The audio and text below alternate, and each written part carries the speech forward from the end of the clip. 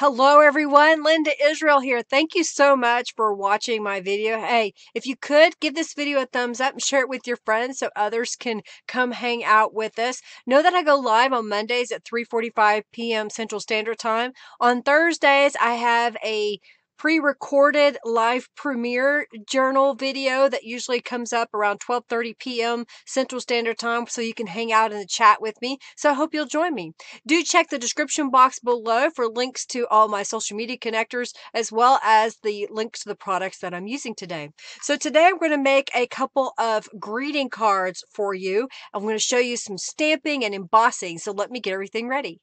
We'll make two different cards. So to start with, I have the Dear Santa rubber stamp, and I have a piece of ivory cardstock that is just slightly larger than the Dear Santa stamp. Let's ink it up with black archival, jet black archival ink. I've got it mounted to an acrylic block, and I'm just going to ink this up and then try to get it somewhat in the center of this rectangle and give firm, even pressure all the way around.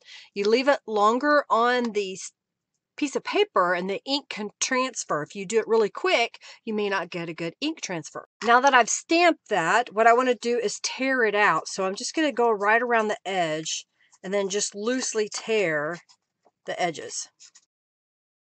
I have a book page that I want to use as well, and I think what I want to do is just trim this to fit onto my foundation card, which is a 5.5 inch tall by 4.25 inch wide.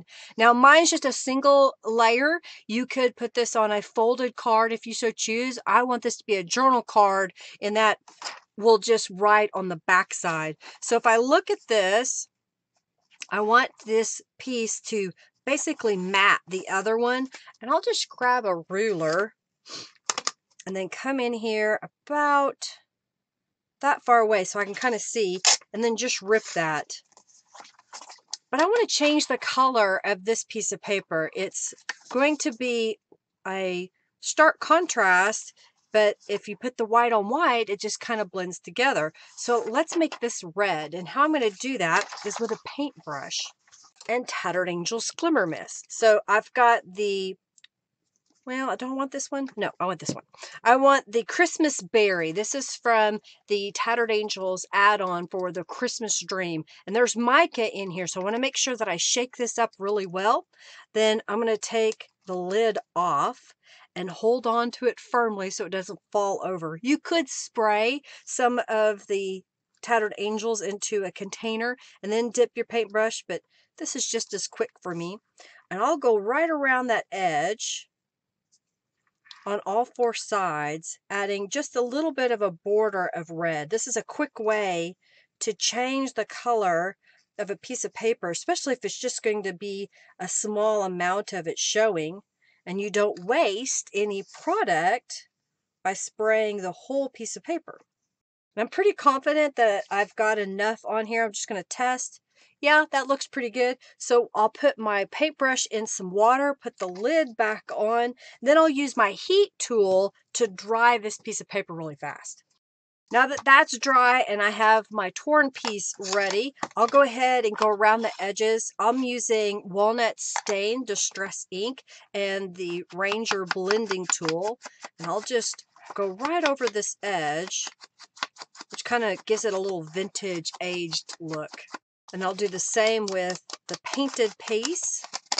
All right, let's layer these together. So what I'm going to do is glue down the piece that has the red border onto my green piece of cardstock. Now I do plan to go to the sewing machine, so I'm not really going to concentrate on getting those edges adhered down. But if you're not going to sew, you'll want to make sure that you put a generous amount of glue all the way to the edge. I'm going to use my bone folder to help smooth this out. And I'm just using Aleene's tacky glue. I like that it's an inexpensive glue. It dries relatively quickly. It is a glue that if I want, I can add just a little bit of water to it to thin it, so it's easy to squeeze out.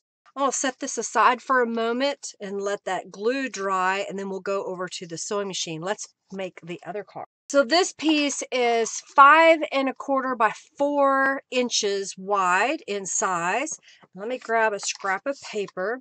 And then I have this, I think it's tree line. You know, I should have looked it up before I got on here. The other one was Dear Santa. So this one, I think it's tree. I'll look it up. Tree line. I was correct. All right. So this is tree line, and we're going to emboss this. So I'm going to use my Versamark ink pad and ink across the whole image. And then I want to stamp this not all the way up, but leaving just a little bit of a space at the bottom. Try to get it straight across my page. And then I have Merry Christmas, and this is from the, I'm trying to remember if this is from the Holiday Greetings Quartet. And I'll ink this up and stamp it just below the tree line. And now I'm going to use some gold glitter embossing powder. It's just something that I've had for a long time. So any embossing powder that you like using, pick it up, use it, have fun with it. I'm just tapping off any excess. So that's what it looks like before we heat it. Close your embossing powder so you don't end up with it everywhere. All right, so I'm going to use my heat tool, and we're going to heat emboss this. Whenever you're doing heat embossing, you want to make sure that your face isn't right over it because you don't want to breathe in the fumes or particles. I don't care what brand it is. I think they all have something in them that you really shouldn't be breathing. If you're going to do a lot of embossing, you might wear a mask to prevent those particles from going down. As you move the heat tool back and forth, you'll start to see that it changes. So see how it's changing from more of a dull look and it's a little bit more shiny. It's got that sparkle going. You don't want to touch embossing right after you finish heating it. You want it to cool for a moment because it can burn. And I think I want to add a little bit of an element. So I've got some fibers here.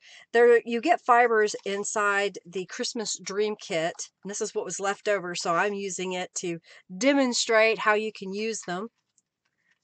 So I'm going to wrap this around and then tie a little bow across the top portion of this card. Kind of adjust it a little bit. And then trim off any excess. And then let's glue that onto our foundation, and then we'll go to the sewing machine. All right, let's go over to the sewing machine. We'll sew the Dear Santa, and then we'll sew the tree line. All right, so I'm over at my sewing machine, and I have regular thread, a regular needle in the machine. I've got it set for a zigzag stitch. On mine, it's electronic, so I have it set for a 2 and 2. So it's a little bit narrow of a zigzag stitch. It's not super wide. Set it whatever your machine has and what you enjoy. And we're just going to start sewing around where the red is. So I'm going to start in the corner and then stitch down one side. And since I'm working with a rectangle, when I get to the end here, I'm going to leave the needle down, but raise the presser foot and then rotate my card, and then I'll stitch down this side, and I'll repeat that all the way around. So that's been stitched all the way around, and let's get the other card. So I'm going to do the same thing. I'll start in the corner and go all the way around. And now this card has been stitched all the way around. All right, so we're back at our workstation here.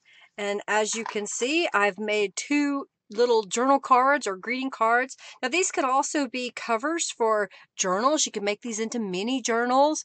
You can use these as tuck spots. You could, or a card in a tuck spot or a pocket. You know, you could make this into a greeting card and send it to someone. Well, I hope you enjoyed seeing a quick way to make a couple of cards to pop in your journal or pop in an envelope and send to a friend.